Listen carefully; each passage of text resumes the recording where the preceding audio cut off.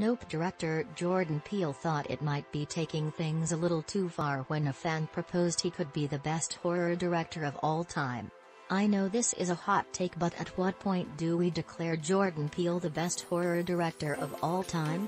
Wrote comic book creator Adam Ellis Wed. Can you think of another horror director that had 3 great films, let alone 3 in a row? I can't. Though he was flattered, Peele objected to being ranked ahead of one of his favorite veteran filmmakers, John Carpenter of Halloween, Christine and the Thing fame.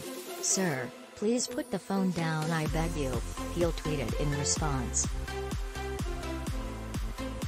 "Sorry.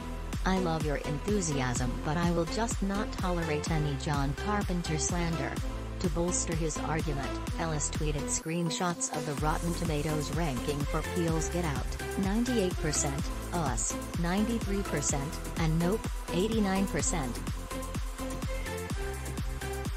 Other Twitter users were quick to dispute the original tweet, offering up examples of filmmakers with many more credits than Peele and just as much critical acclaim, including Alfred Hitchcock, David Lynch, Wes Craven, David Cronenberg, Brian De Palma and several others. In Variety's review of Nope, film critic Owen Gleiberman mentioned several influences including Steven Spielberg, M. Night Shyamalan and Denis Villeneuve.